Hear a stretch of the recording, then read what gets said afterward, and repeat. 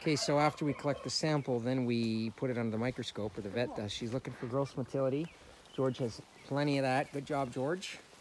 Now she's going to look and see if the sperm is normal so that it's not all goofy. Now, wouldn't goofy sperm, would that lead to a lack of conception, or would that lead to deformed babies, or both? Lack of conception. Lack of conception, okay. Sperm needs to be straight. It needs to be, doesn't have any extra droplets, any extra pieces. Tail needs to be in good shape. Okay. So now you're going to look for that. Yep. Okay. This is all a very interesting experience. His scrotal circumference was 37 centimeters, so that's good. He's got motility. He's only 2 years old. There's no reason to believe George is an issue. But given all those open cows, he's got a thick neck and a thick sack of balls. I mean, Big Mama's pregnant with his baby. It's got to be him.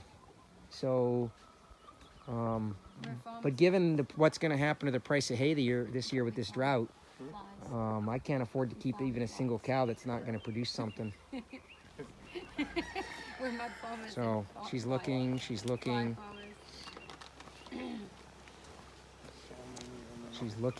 I know it's not very thrilling. There's George. There's the fly bags, which are absolutely disgusting.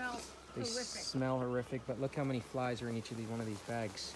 They say they catch 40,000. I wouldn't believe it. Yeah, they're terrible, but it's better that than the flies everywhere. At least the flies are concentrated on the bags and in the bags rather than on the animals. Well, we just need to put up a whole bunch more. We're fly farmers. That's about all we're going to be able to afford if we don't get some rain. Mud and flies. Who knew it was going to be 75, 80 degrees for months on end in Alaska? And the whole state's dry, too. No rain even up in Delta Junction where my hay is normally grown, or could be grown at least. All right, well, we'll see what happens here, but that's the process. First you use the machine, then you use the microscope.